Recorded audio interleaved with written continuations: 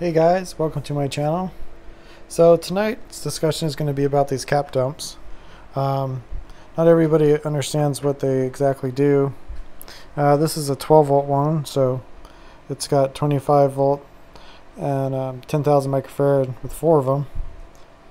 And then this is for our customer. This is a 24 volt one, so this one has 35 volt capacitors at 10,000 microfarads. And what we have here hooked up is 24 volts because this is a 24 volt cap dump, and this one is going to be dumping its power into these other two batteries that are in series, and then you'll be able to see the amperage here. So what I want to talk about is what these cap dumps actually do. So I'm going to start this motor up and give you kind of an idea.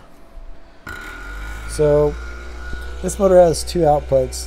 We're actually running on the coil on the bottom right now, so it's not quite as efficient as the primary circuit, but it's still dumping.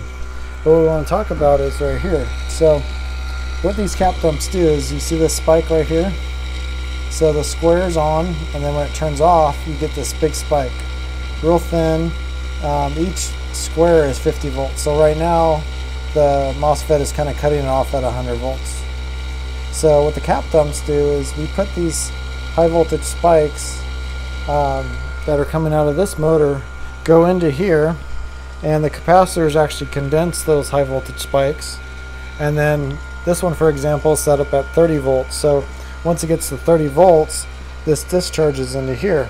So right now you could see them on the screen, but what I'm going to do is switch it over to the primary, and you'll see the difference when you actually extract them all. So let me switch this around here. So what I'm going to do is change the output to the primary circuit, set up like a Bedini circuit.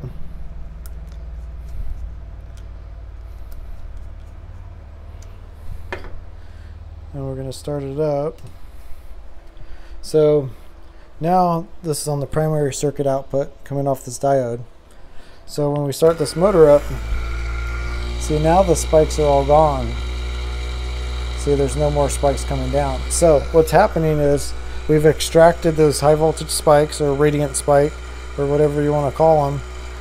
The capacitor is condensing them into real power, and then it's outputting it at 30 volts at right around 3 amps, but you know, it's a pulse, so it could be a lot more than that, but we'll just say 3 amps. So the motor is still making power, right? But now we've collected this energy that's usually wasted in a regular electronic circuit. We've put it into this cap dump system, and then we discharge it into a second battery. And now, instead of 100 volt output, it's condensed it down to 30 volts at 3 amps. Because on the scope, when you see it, it's straight down. It's very little amperage. It's mostly just voltage.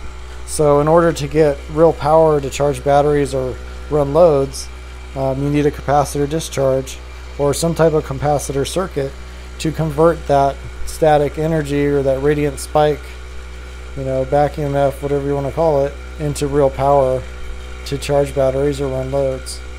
So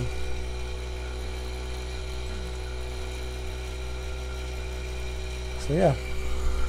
And these are also available at my store, but just wanted to do a little talk about what these can do, these simple little items here. So we take that radiant spike, that static spike, and then convert it into real power to charge batteries or run loads. Anyway, thank you for watching.